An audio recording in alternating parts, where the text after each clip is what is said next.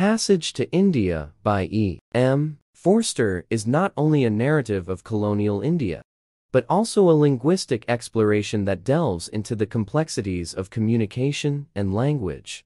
Forster employs language as a tool to highlight the cultural and social chasms between the British colonizers and the native Indians, emphasizing the profound impact of linguistic differences on relationships and understanding. The novel unfolds against the backdrop of a diverse linguistic landscape, reflecting the multilingual and multicultural tapestry of India. The author skillfully navigates this linguistic diversity, capturing the cadence and nuances of various languages spoken by the characters. The use of language becomes a crucial thematic element, symbolizing the challenges of genuine communication across cultural and linguistic boundaries. One of the central instances highlighting the theme of language is the Marabar Caves incident. The eerie echo within the caves, distorting and mocking all sounds, serves as a metaphor for the miscommunication and misunderstanding that permeate the interactions between the British and Indians. The inability to articulate thoughts accurately, compounded by the echo's distortion, mirrors the broader struggle for meaningful dialogue in a colonial setting.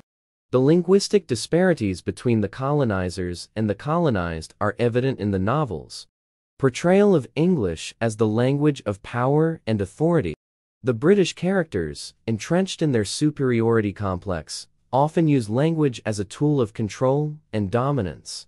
This linguistic hierarchy reinforces the existing power dynamics, further alienating the Indians and contributing to the pervasive cultural divide. Dr. Aziz, the central character, embodies the linguistic clash as he navigates between English and his native languages. The novel explores the internal conflict he faces, torn between the expectations of the colonizers and his desire to express himself authentically. Aziz's linguistic struggles become emblematic of the broader challenges faced by Indians in asserting their cultural identity within the colonial framework. Forster also engages with the theme of language through the lens of names. The naming conventions in the novel reflect the power dynamics, with the British characters often simplifying or mispronouncing Indian names, reinforcing a sense of otherness.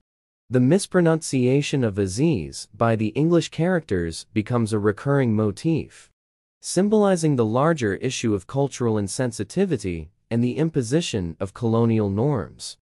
In conclusion, Passage to India goes beyond a mere exploration of colonial India.